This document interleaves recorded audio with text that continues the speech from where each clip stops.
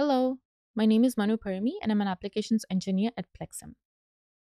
I'd like to welcome you to this tutorial video on configuring the digital and PWM outs on the PLECS RT Box. In this video, we will create a simple model using the digital and PWM out components from the PLECS RT Box target support library and observe the waveforms on an oscilloscope. To make the appropriate I/O connections, we will use a digital breakout board with jumper wires. An oscilloscope is required to view real-time signals. The RT Box target support library includes two different classes of digital output signals. The digital out component represents general-purpose outputs that are updated once per model time step. This component is not suitable to generate PWM signals as their time resolution is limited to the discretization time of the model. The PWM Out library component, on the other hand, decouples the PWM resolution from the simulation time step by utilizing the 7.5 nanosecond time resolution of the FPGA. The PWM Out block is used in rapid control prototyping applications to generate a configurable PWM signal on an RT Box digital output. The input to the PWM Out block is a modulation index that is updated every model step. However, the rising and falling edges of the PWM output may occur between model steps. The RT Box supports 32 digital output channels. Make note that any digital output pin can either be a regular digital out or a PWM out. Let's build a model using these two blocks and compare the outputs. First, we will make a modulator using a digital output and a carrier waveform to mimic how one may initially try to create a modulator. But this is the wrong way. This is not how you want to model your PWM outputs.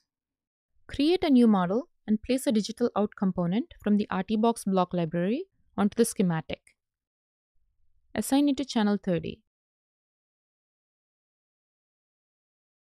Add a triangular wave generator and set the frequency to 5 kHz. Change the minimum and maximum signal values to 0 and 1 respectively. Set the duty cycle to 1 for a falling edge sawtooth waveform and apply the changes. Next, add a constant block and set the value to 0.3. Then add a relational operator block and set it to greater than or equal to.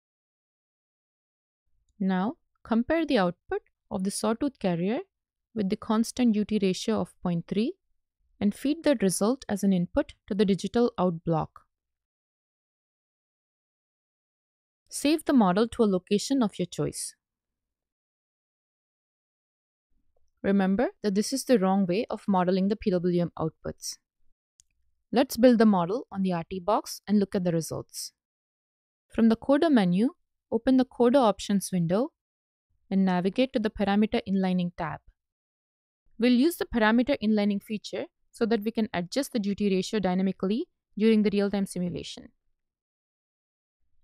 Drag and drop the constant block from the schematic into the exceptions list to adjust the duty ratio on the fly while the real-time simulation is running on the RT Box. From the General tab, set the discretization step size as 1/20th of the switching period and accept the changes. Next, select your RT Box from the Target tab and build the model.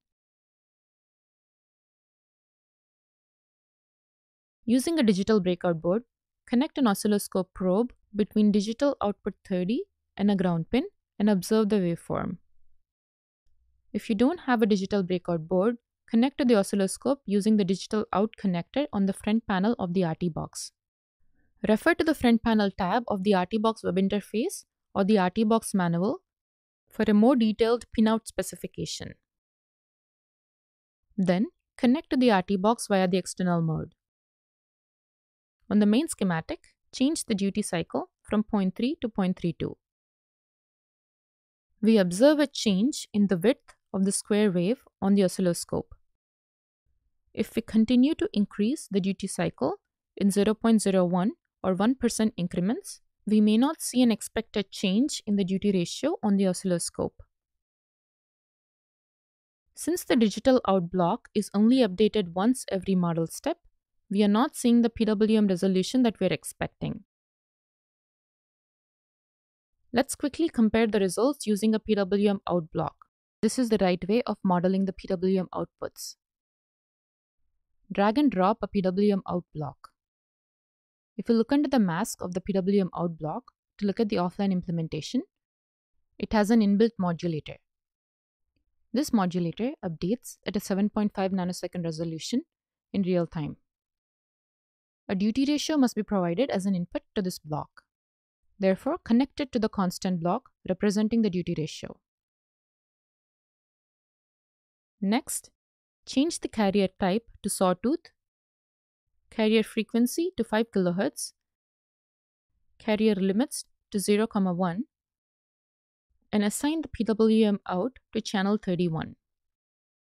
Leave the other parameters as the default values and click Apply. Now, upload the model to the RT box and measure both digital output channels 30 and 31 using an oscilloscope. Next, connect to the RT box via the external mode. On the main schematic, change the duty cycle to 0.01 and increase the value in 0.01 increments. Notice that the digital output associated with the PWM out block has significantly higher PWM resolution since the PWM out block is updated with the FPGA sampling of 7.5 nanoseconds.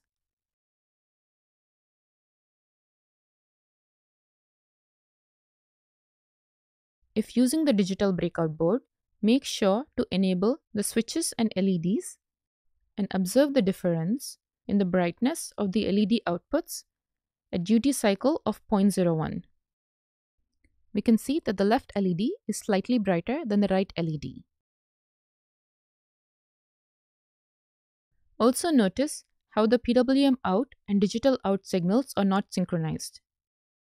For some applications where it is necessary to synchronize the PWM out signal with the model step, double-click on the PWM out block and enable the synchronization with model step parameter. Note that this is only possible when the discretization step size is an integer multiple of the PWM period. The accuracy of the PWM signals generated by the RT box when using the PWM out component compared to the digital out component can also be observed when in code gen mode. Place the model created in a separate subsystem, enable code generation, choose the appropriate discretization step size, and select code gen as the simulation mode. Generate code and start the simulation. The top waveform is of digital out and the bottom waveform is of PWM out. It can be observed from the waveforms that the rising and falling edges of the digital out component are only updated once per model time step, whereas the rising and falling edges of the PWM out block may occur between model steps. To quickly summarize, we have compared the difference in the PWM signals generated using the digital out and PWM out library blocks.